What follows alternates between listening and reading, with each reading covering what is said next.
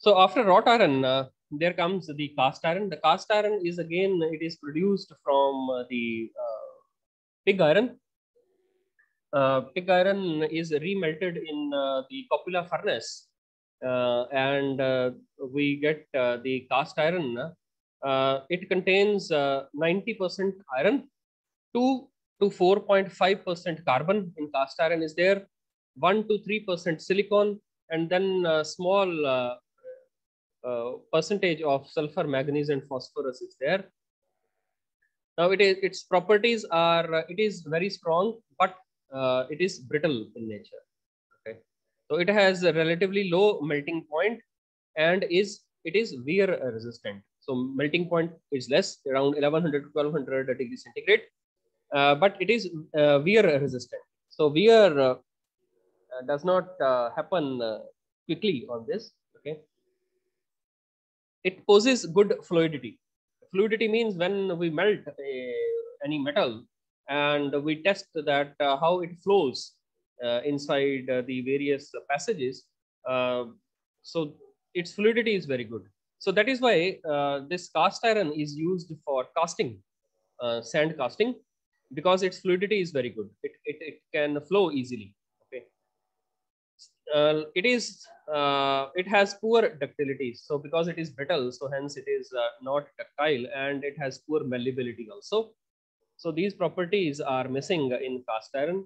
Another property of cast iron is that it is a good shock absorber, and it absorbs sound also.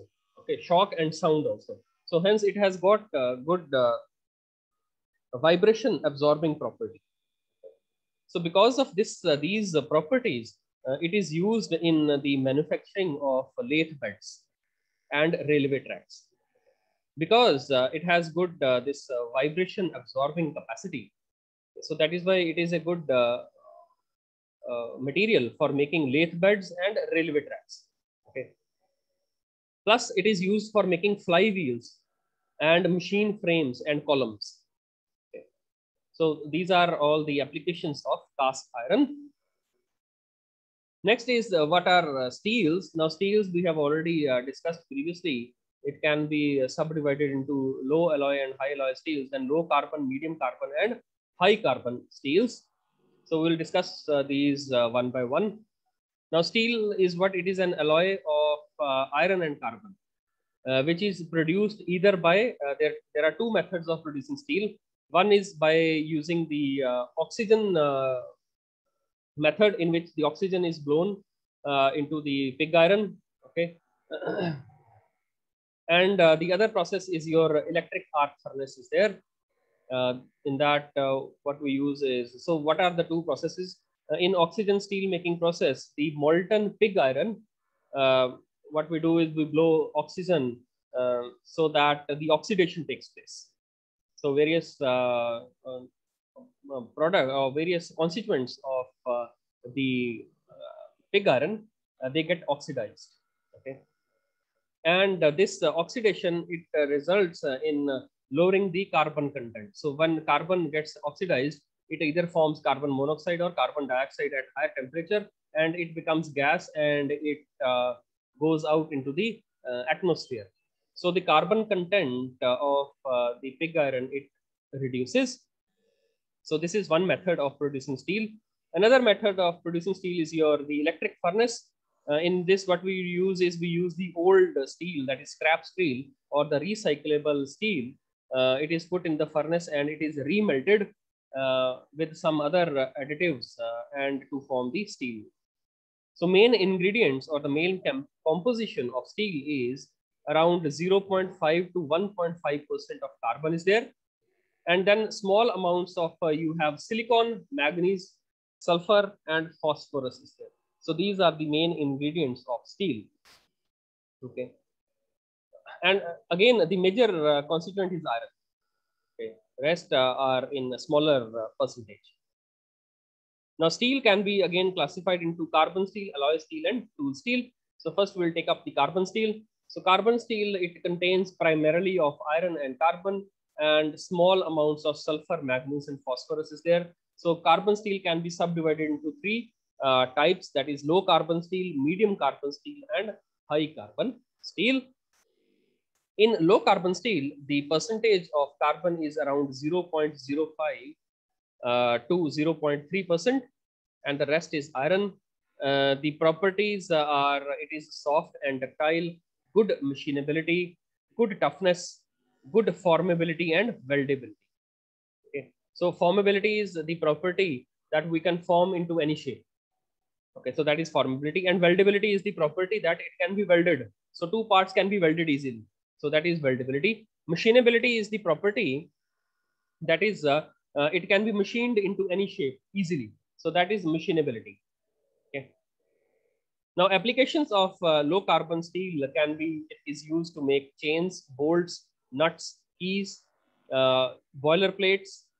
In structural sections like channels and beams are made up of low carbon steel. After the low carbon steel, the next type of carbon steel is your medium carbon steel, or it is, you might have read mild steel is there. So medium carbon steel or mild steel. In this, the carbon content is from 0.3 to 0.6%, remaining being iron. The main properties are it has high tensile strength, improved toughness, toughness is better, good bending strength is there, and it is highly wear resistant. Now, medium carbon steel is used to manufacture shafts and gears, connecting rods, locomotive, the wheels that are used in locomotives, those are made up of medium carbon steel. Then is your rotor shafts. The shafts of the various rotors are made up of medium carbon steel. After the medium carbon steel, we have the high carbon steel. Now, in high carbon steel, the carbon content is at the range of 0.6 to 1.5%. 96 to 97% content is of iron, and the rest of the particles like your sulfur, phosphorus, manganese are there in smaller percentage. Now the properties are, it is high resistant to wear and tear. So this high carbon steel, it is a very good wear, it has very good wear resistant properties. Okay, and it does not tear also. High strength, yield strength, and low impact strength. Okay, it has high yield strength. This means yield strength is when we so its yield strength is more of a property of a ductile material. So when this material is under a tensile load, okay, so it can the maximum yield strength of high carbon steel is very high. So it can absorb a lot of energy before its elongation or necking starts. So you might have seen the stress strain curve. In stress strain curve, the yield strength points are shown. So high carbon steel has very high yield strength, but it has, on the other hand, low impact strength. Okay. Ductility is less than medium carbon steel. So it is ductile, but the ductility is less as compared to the medium carbon steel, because the carbon content, as we increase the carbon content, the brittleness increases inside the material. So carbon increases the brittleness.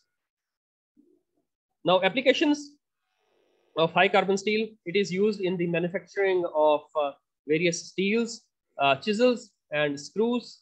In drill manufacturing, the drill bits that are made of high carbon steel. It is used in the manufacturing of the various lathe tools and reamers, ball bearings, and springs. So all these are made up of high carbon steel because it is very high, it has very high wear resistance. So that is why all these parts, you can see they are all subject to wear. So if the material is high wear resistance, so this material is used for all the materials that are used under wear conditions. Okay. So this is your high carbon steel. Then comes is your alloy steel. Now alloy steels are produced by adding the different elements other than carbon to improve the properties that are required according to the application. So the principal elements that are added are nickel, magnesium, chromium, silicon, and copper to form different alloy steels. Now, alloying elements are added to improve the properties such as the castability, weldability, machinability, to improve the strength, to maintain strength at elevated temperatures. Okay. So what happens is when we increase the temperature of any material, it becomes soft, okay, and the strength of that material decreases. Now, by adding certain materials into the steel, so we can increase the strength of that material even at high temperatures, elevated temperatures. Okay. Other is to improve the corrosion resistance. So we know that steels, they are highly corrosion resistant. That is, the corrosion does not take place in steels. Okay, now the commonly used steels are stainless steel and nickel steel. There.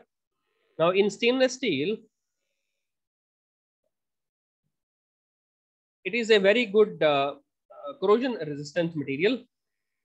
Okay, the main constituents of stainless steel are, apart from carbon, 18% chromium, 8% nickel, and 0.03% carbon is there in stainless steel.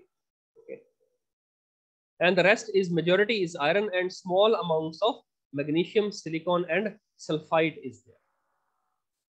So because this material is very good corrosion resistant material, so hence it is used in the manufacturing of the various kitchen equipments or utensils, springs, and even your shaving blades. They are made up of stainless steel. Then next type of steel is your nickel steel. In this type of steel, we add nickel as the alloying element. It contains 3% nickel and 0.2 to 0.35% of carbon is there. These are used in making your piston rods, axles, and the various parts of ships are made up of nickel steel. So these are the various types of steels we have. Then the third type of steel is your tool steels. Now tool steels are special types of steels with the carbon contents that ranges between 0.8 to 1.2%. The alloying element used in this is your tungsten, vanadium, cobalt, and chromium. A very common example of high is your tool steel is your high speed steel. Now it contains 0.7% to 0.8% carbon, 1.2 to 20% tungsten, 3 to 5% chromium, and then other materials in smaller quantities. Now this high speed steel is, or tool steel is used to make drill bits, lathe tools, milling cutters, and reamers. So this is your tool steel. We can make high strength tools to cut or machine the various materials using your milling or your drill machine or your lathe machine. So that is your tool steel is there. Now after the ferrous materials, we have the non-ferrous materials. Now non-ferrous materials are those materials that do not contain iron in it. Okay. They include strength to weight ratio. They have good resistance to corrosion. They are lighter in weight, high electrical and thermal conductivity, and they are easily fabricated. Examples can be your aluminium, copper, zinc, lead, tin. All these are non-ferrous materials. So we'll discuss about the different materials, the non-ferrous materials one by one. The first is aluminium. It is silvery in color, soft and ductile material. In it, its ore from aluminium is found as hydrated aluminium oxide, or bauxite is there. That is the ore we get from it. The aluminium is extracted.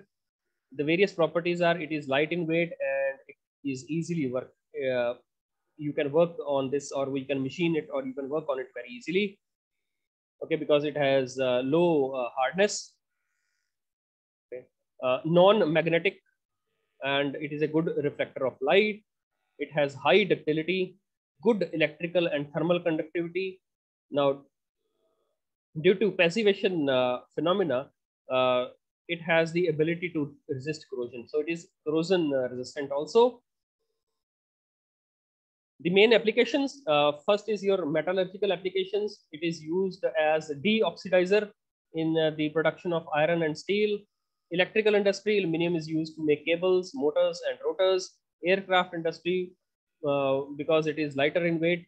It is used in aircraft and automotive industry in the form of aluminum alloys because it is a good resistance, corrosion resistant, and it is lighter in weight, and it provides the strength that is equivalent to your ferrous metals.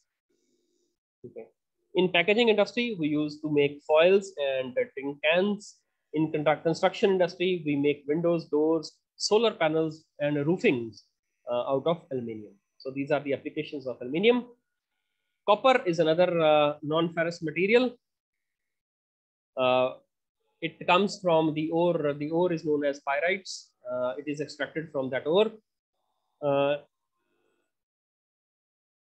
It is extracted in a reverberator furnace. Okay, the main alloys of copper are your brass and bronze. There, I think the bronze is copper and tin, and copper and zinc forms the brass. Okay. So we'll discuss these two alloys also. The various properties are: it has very high electrical conductivity, very high thermal conductivity, good corrosion resistance, light in weight, and it is highly ductile. Okay.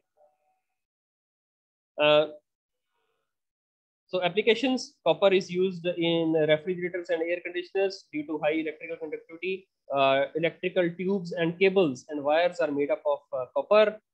Used in making alloys like brass and bronze. Used for making various roofings and the flushing drains. Okay. Even in your door handles or knobs, it is used copper because it is a good corrosion resistant material. Next is lead. Lead is a soft and malleable metal. It is obtained from an ore called galena. The ore of lead is known as galena. The various properties of lead are it is soft and malleable. Malleable is that we can draw sheets out of that metal. So if we can make sheets from that metal, it is malleable. If we can make wires from that metal, it is ductile. It has poor tensile strength, high coefficient of thermal expansion, high anti-friction properties, and it can melt very easily. It has low melting temperature. Lead is toxic in nature. Okay. Now application, it is used for manufacturing water pipes due to its corrosion resistance. It is also used for making bullets. Then it is used for sheathing the materials for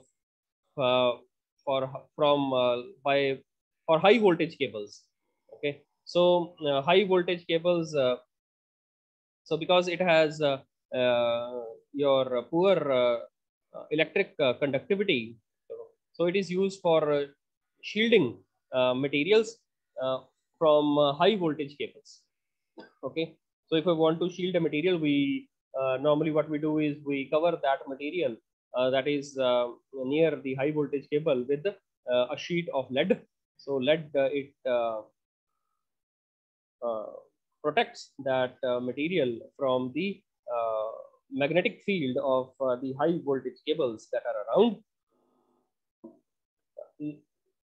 Now solders, it solders, since it has low melting point, it is used in soldering wire also for soldering purposes.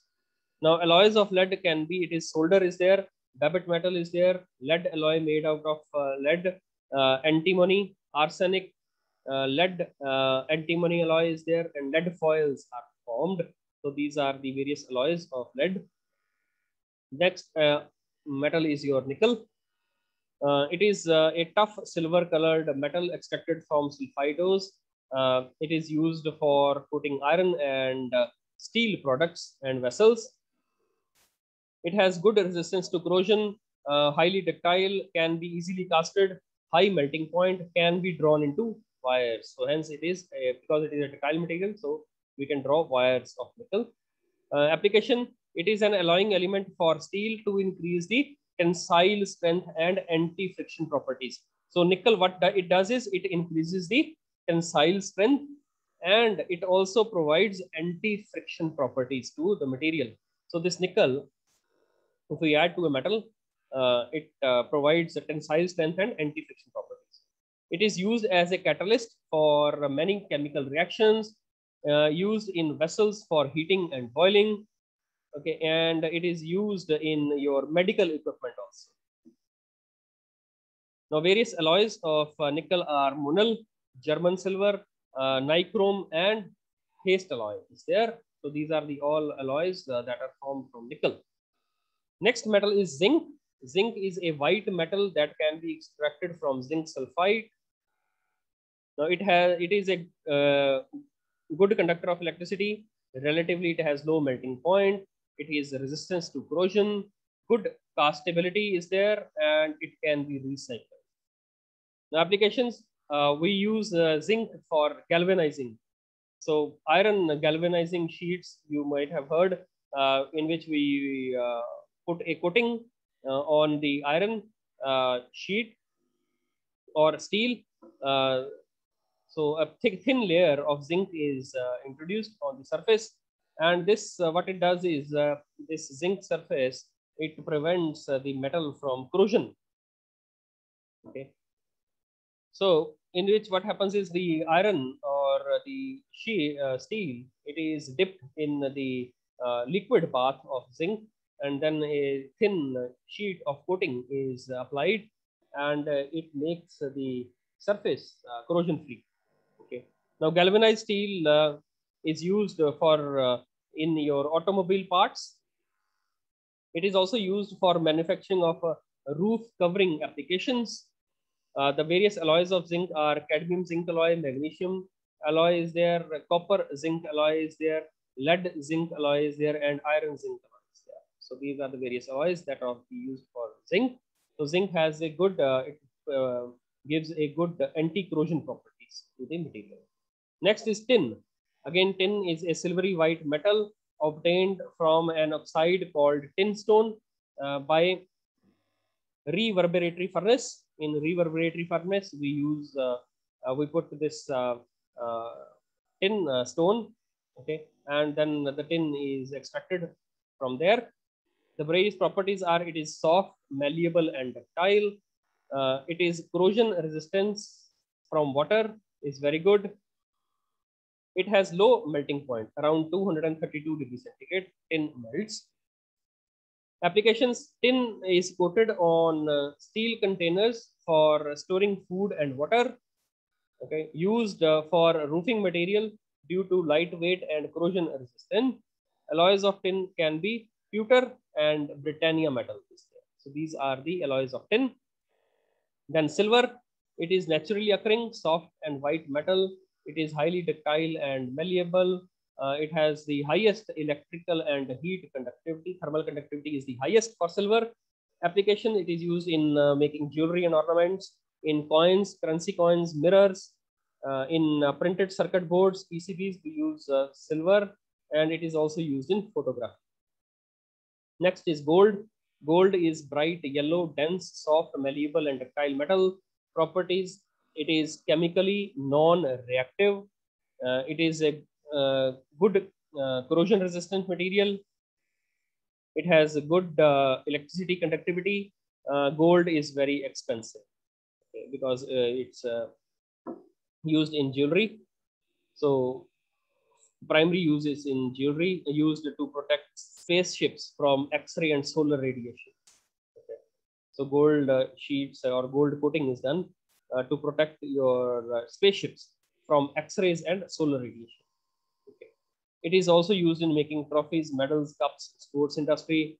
In India, many of the statues of gods, they are made up of gold.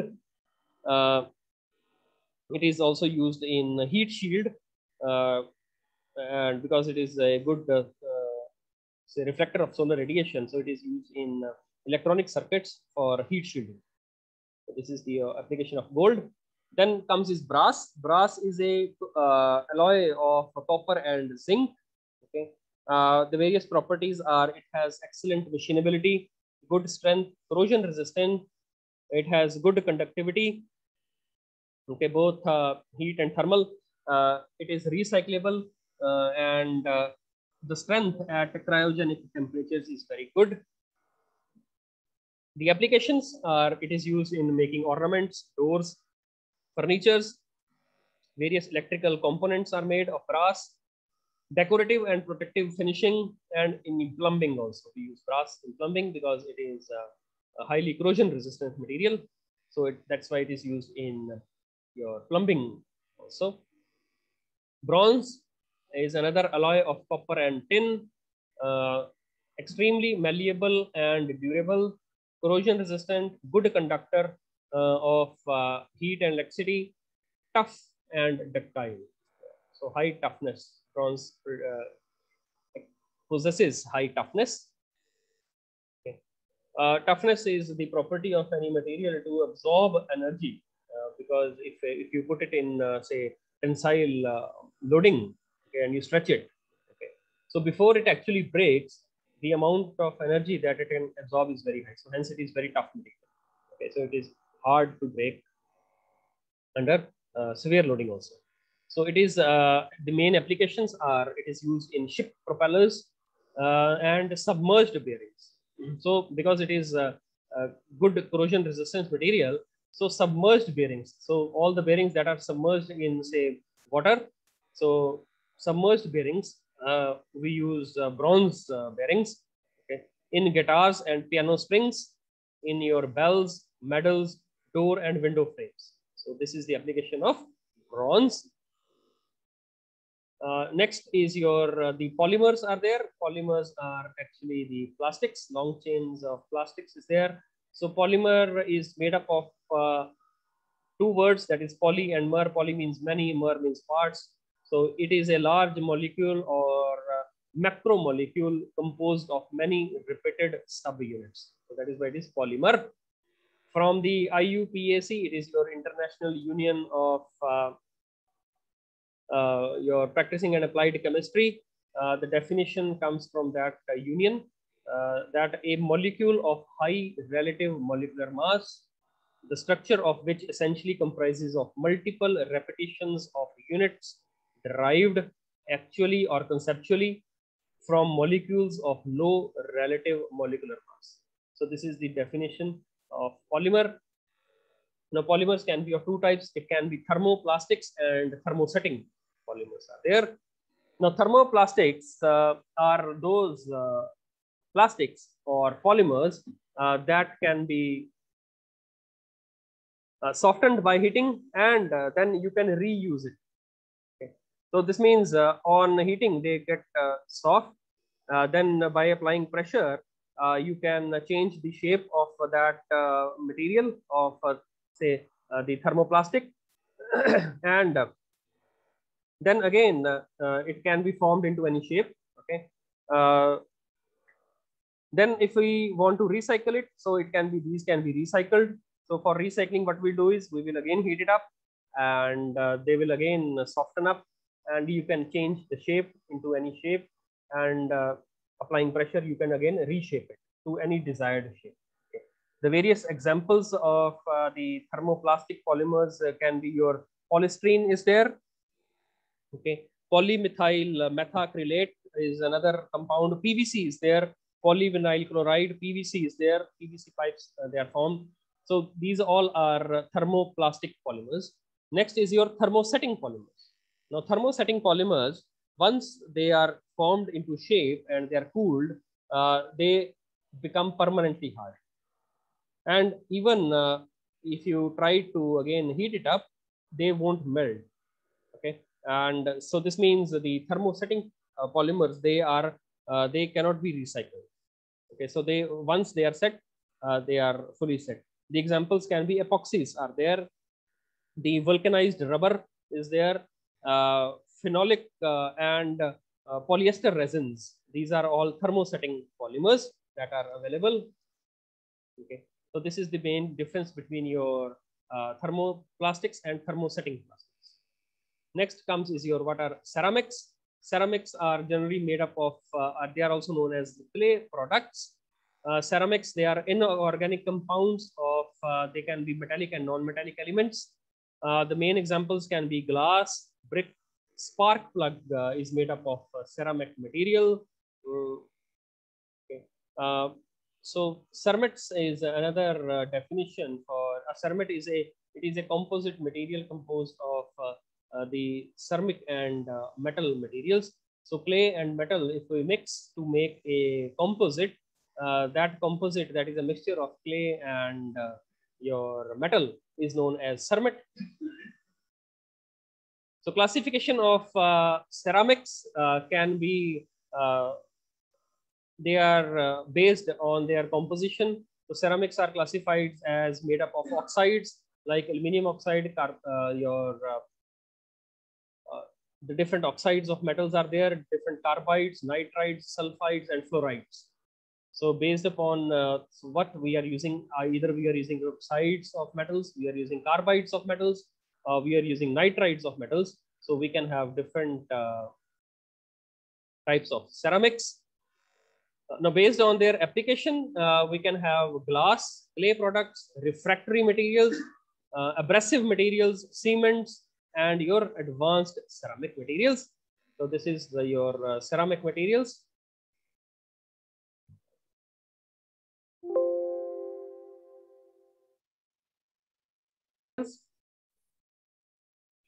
So this was the classification of ceramics. If you look into the first product, that is glass, the glass we all are familiar. These are used in making various containers, windows, mirrors, lenses. They are non-crystalline silicates that contain the various oxides like calcium oxide, your potassium oxide, aluminum oxide is there, sodium oxide is there. So which influence the glass properties and their color. Now, clay products, you know that pottery or the pots that we use bricks. Or the chinaware, the utensils, they are made up of these clay products or ceramics. And even your ceramic bricks are made up of this ceramic material that are high temperature resistant materials. So these ceramic bricks are used in your furnaces because they have high resistance to heat. So these are the various, you can see examples of these ceramic products. So we have different types of pottery pots, mugs, even your wash basins, these are the electrical equipments that are used, that are made up of ceramic materials. So you might have seen the fuse plugs. So the fuse plugs are also made up of ceramic materials. And your spark plug, you must have seen the spark plug, the material inside the white material that is used in the spark plug, it is made up of a ceramic. Next comes is your composites. So composites are the materials that are made manually, that consists of two or more constituents that are combined together at the macroscopic level. Okay, so what we do is we do not melt like in your alloys, where we melt two metals and form a alloy. In composites, we just mix two materials and the two materials, they are actually not soluble in each other. Okay. So one constituent of that is known as the reinforcing phase, and the other part is known as the matrix phase. Is there? So we have the epoxy material, or that is the fluid that is used, that is known as your matrix. And then inside the matrix, we can add a layer of matrix material, and then we add a layer of the fibers or the flakes or the particles, metal particles we can use, metal fibers we can use as a reinforced phase. And then we again put another layer of the matrix material, and then another layer of the metal material or the material for reinforcement. Okay, so the reinforcement phase materials, they are formed in the form of, say, fibers, long fibers, in the form of particles, or in the form of flakes. Now, the matrix phase material is generally continuous. Examples of composite systems They can be your reinforced with your steel and epoxy reinforced. You can have the graphite fiber also, that can be your the fiber reinforced material is there. Now, based upon the geometry, we can classify as we can have particulate composite, we can have flake composite, or we can have fiber composite. Okay, so if we have small particles of any material and that is mixed with the epoxy to form a composite material, so that type of material is known as a particulate composite material. So if we have flakes or chunks of material in terms of say sheets, uh, thin sheets, so those flakes can be introduced of various shapes and sizes to form the this composite material mixed with your epoxy material. And then fiber, long threads of metals, they can be extracted. For actual, we can use the fiber from the cloth also. Okay, so the if you might have heard of the carbon fiber, so we can use this carbon fiber sheet as a layer in between two say the epoxy material or to form a carbon fiber composite. Now, based upon the type of matrix, we might have the polymer matrix composites, metal matrix composite, okay, and ceramic matrix composite, and carbon carbon composite we can use. Okay, so if we're using a polymer material in a matrix, so we have a matrix. Matrix is common. Matrix is, it can be any epoxy material that is a binder that binds the different layers together. So in between those layers, if we use a polymer material, that is a thermosetting plastic or a thermoplastic material, so then the composite formed is your PMC or polymer matrix composite. If we are using metal, say flakes or metal fibers in making the composite, then the composite formed is your MMC or metal matrix composite. If I using a ceramic material in making the composite, so the final product is your CMC or a ceramic matrix composite. And if I using fiber carbon, so you can have a carbon carbon composite also.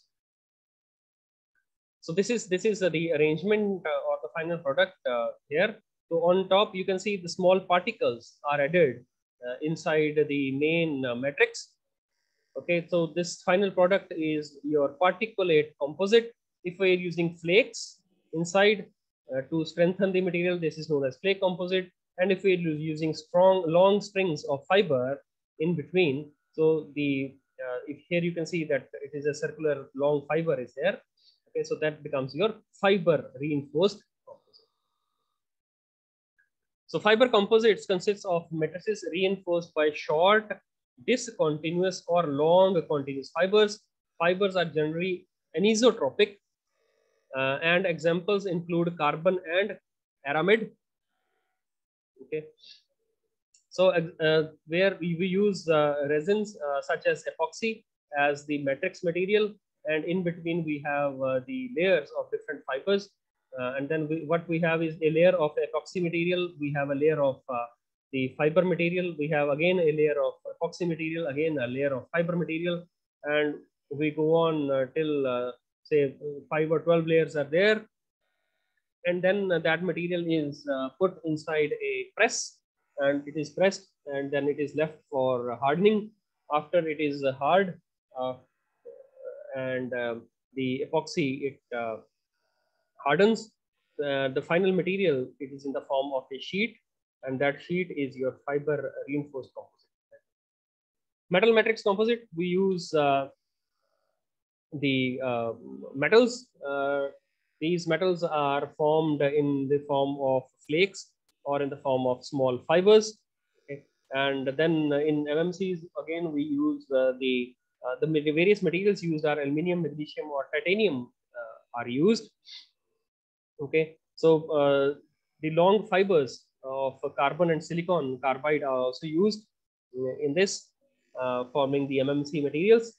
Okay, again, we use a layer of epoxy material, a layer of these fibers from the metals or flakes we use, and these layers are repeated until the required height or the of the material is achieved.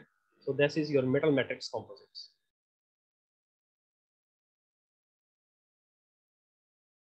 Next type of materials are your smart materials. Now, smart materials are materials that uh, can significantly alter one or more of the inherent properties owing to the application of some force or stimuli from outside in the controlled manner. Okay. So, smart materials can say actuate themselves under under stress, under the conditions of high temperature, under say moisture conditions, under varying pH values, electric fields or magnetic fields. Okay. Now, different types of smart materials available. They can be piezoelectric materials. The input is the deformation. So if we deform or we press or compress or we elongate this material, so what happens is a potential difference is created or electricity is produced. So this is the output of a piezoelectric material. Next is your electrostrictive material. Is there electrostrictive material? If we provide as input the potential difference, the this potential difference, it results in the deformation of the material. So the material either elongates or it say it compresses. So this means piezoelectric and electrostrictive materials, they are uh, opposite to each other. Next is your magnetostrictive material. In this, what we provide input is the magnetic field and the output we get is the deformation of the material. So either it compresses or elongates. Then is your thermoelectric material. Thermoelectric material, as the name suggests, we input temperature and this temperature gets converted into potential difference or electricity. Next is your shape memory alloys. Shape memory alloys, what input is the temperature and the output is the deformation. There, photochromic materials, if we input the radiation is provided onto the photochromic material, the color of that material, it changes color. Then is your thermochromic material. The color of that material changes under temperature. So if we heat that material, the color, it changes. So these are the various types of materials. Now, if we look into these materials one by one, so we have a piezoelectric material. So what we do is we apply force onto the material. Either the force can be compressive in the first diagram, or it can be say tensile force is provided. So either it is compressed or it is elongated. So upon applying this force, what happens is this material starts to develop electricity or it starts to produce electricity. So materials are quartz, the Rochelle salt is there, topaz is there, and the bismuth ferrite is there. So these materials, they are piezoelectric in nature. Then electrostrictive materials. Now in this, what we do is if we provide, say here, what we are doing is we are providing electricity. So by providing electricity, the deformation of the material, it takes place. Okay. So the main examples are lead, lanthanum is there, zirconate titanate is there, lead magnesium is there, and niobate or PMN is there. So these materials are electrostrictive materials. So next is your magnetostrictive materials. So these, the change in their shape, either they are get elongated or they get thin or thick, depending upon the magnetic field that is applied. So under magnetic field, these materials, they change their shape. So the examples are cobalt or terphenol D is there. These are the materials that are magnetostrictive materials. Then comes is your thermoelectric materials. Now these materials, when they are subjected to temperature difference, they start to produce electricity. Okay.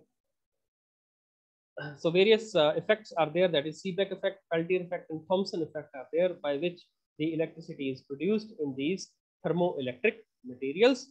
Next is your shape memory alloys.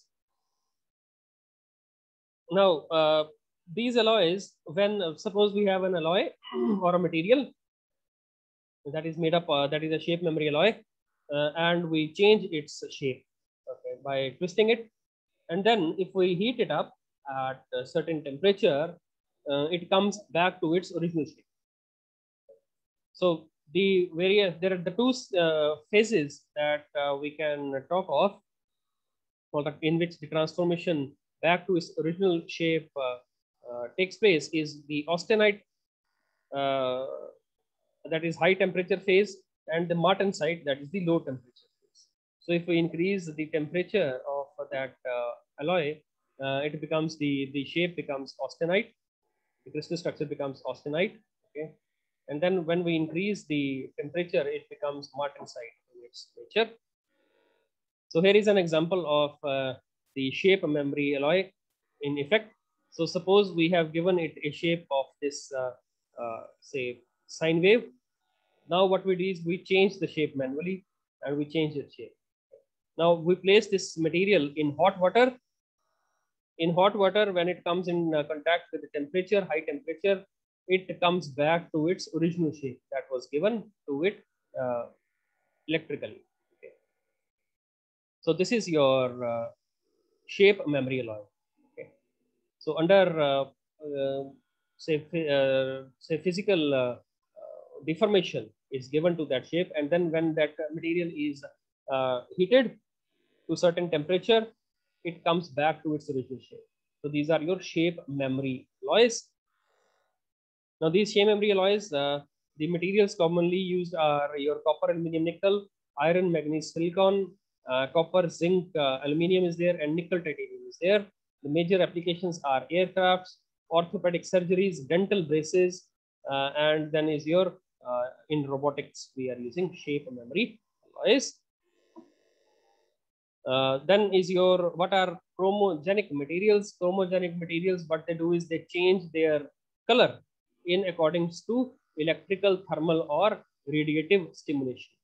Okay, so there can be three types chromogenic. Either it is thermochromic material, it can be photochromic material, or it can be electrochromic material. So if we provide the heat to a thermochromic material, its color changes. If we provide the radiation to that certain material, that is your photochromic material, so its color changes. If we some electrochromic material is there, so if we provide a voltage difference, potential difference, the color of that material changes. So thermochromic material is that material that changes its color under temperature. Example is your vanadium oxide V2O5, or is it cholesterol noate is there, nonanoate is there, 1,2,3 triazolol is there, octa decyl phosphonic acid is there. So all these are used as thermochromic materials. So these are generally used in your inks, dyes, papers, and plastic. So this is an example of, on the right hand side, you can see there is an example. Okay.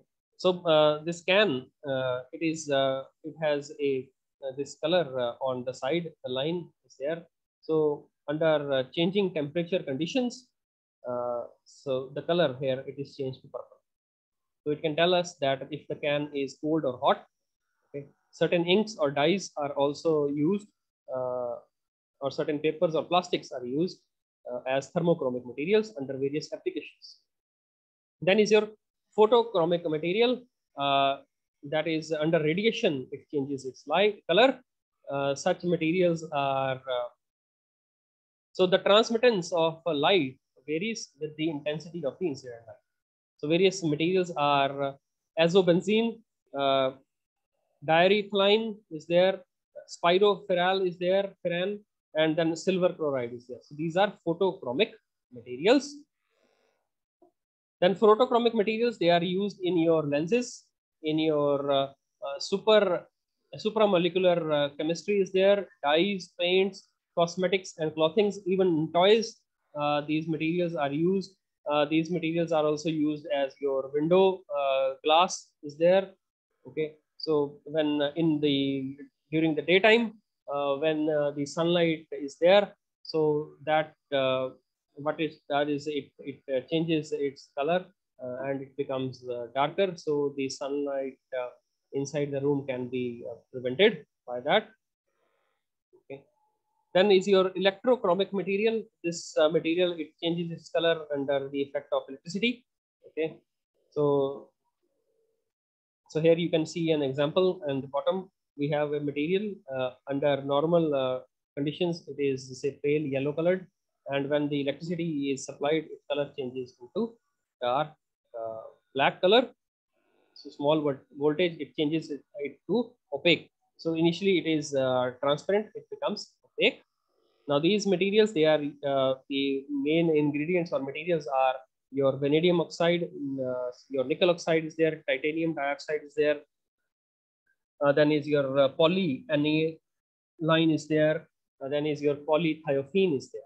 So these are used, the applications are in your smart glasses, that are your IVRs, light transmissive devices, or optical information and storage devices. We use such material.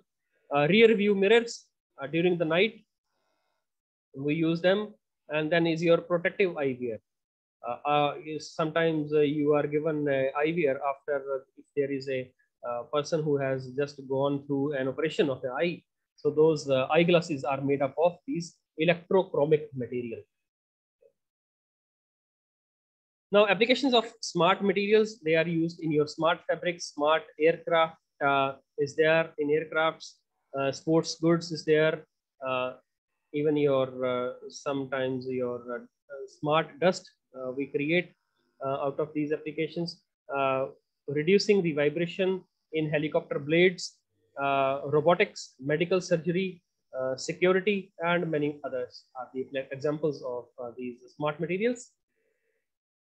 Now, various mechanical properties of the materials that are associated with any material. So major the mechanical properties that are associated with the materials, they are strength. Strength can be again your three types is there: tensile, compressive, or shear strength is there. Stiffness, elasticity, plasticity is there. Ductility, malleability, toughness, brittleness, hardness, creep, fatigue, resilience, machinability, weldability, and castability. These are the various properties of any material. Okay. So first, we'll take up the strength. It is defined as the ability of a material to resist load without failure. Okay. So without failing, it can resist how much load it can resist. That is the strength. So first, we have the tensile strength. Tensile strength is the ability to resist stretching. So if we have a material and we start stretching it in opposite direction, the obviously elongation will start to take place. So the ability of a material to resist the stretching is known as tensile strength. Okay. So after how much load the device or the material it breaks, so that is the measure of its tensile strength. Next is the compressive strength. It is the ability of a material to resist the compressive load or the squeezing. Okay. Next is shear strength, the ability of a material to resist transverse load. Okay. So transverse load means from top we are pushing the material onto the right hand direction, and bottom we are it is on stationary. So if we are applying the force on a material on one edge or top edge of a material, so it becomes shear force, and the ability to resist that force is known as shear strength. Stiffness, it is the ability of a material to resist deformation. Okay, so if we have a steel bar and we try to bend it from one side or from both sides, so stiffness is it is the ability of any material to deform or deflect. That is the stiffness. Elasticity is if we deform a material and it comes back to its original shape. That is elasticity. Plasticity is if we deform a material and it does not retain its original shape. That is plastic material. So elastic and plastic material. Ductility is it is the ability of a material that we can make wires out of that material. So that is ductility. If we can make sheets out of a material, that is malleability. Toughness, it is the ability of the material to absorb energy before it fractures. Okay, so that is toughness. So if you can see if you have seen the stress strain curve of a ductile material, so the area under that curve, it gives the toughness of that material. So though more the tough the material, the more energy it can absorb. So under the stress strain curve, the area under the curve gives us the measure of the toughness of that material. Brittleness, it is the sudden fracture of a material after the elastic limit is crossed. After the elastic limit of the material is crossed, the sudden fracture of a material at that point is known as brittleness. So the neck formation or the elongation of the material is not, it does not happen as in ductile material. So those materials are brittle materials. Hardness, it is the ability of a material to resist scratching or indentation. So we cannot dent a material if that material resists indentation or dent on its surface. So it is a hard material. Okay. Creep, it is a slow and progressive deformation of a material with time at constant stress. Okay, so if say some beam is there, it is under loading and it is under constant stress. So after certain time, say after say years of application, it that beam it fails. Okay, so that is because of creep is there. The effect is creep. Another failure is fatigue. Fatigue is it is continuous under or repeated say stress. If we provide, if a material is under repetitive stress, okay, or you can say under cyclic stress, and that material it fails after certain cyclic stresses, so that is that failure is known as fatigue. Okay, so machine parts are frequently subjected to fatigue. So machine parts, because they are under continuous loading and unloading, so the stress is not continuous, it is cyclic stress. So the failure that takes place is because of fatigue there. Next is resilience. It is the property of the material to absorb energy and to resist shock and impact loads. Okay, so shock and impact loads, how much shock or impact a material can withstand, that property is known as the resilience. So it is measured in terms of energy absorbed per unit volume within the elastic limit. That is resilience. Next is machinability, the ease with which a material can be worked or shaped, say by using a tool, cutting tool. Okay, the ease with which we can machine any object, that property is known as machinability. Weldability, it is the ease with which any metal can be or a material can be welded, okay, without changing in its chemical or other properties or physical properties. So that is weldability. Castability is how easily we can cast into different shapes. Okay, we can melt a material and then we can put it in a more different molds. So how easily it can be casted under molten conditions. So that property is known as the castability of the material. So this is all for this chapter and today's lecture.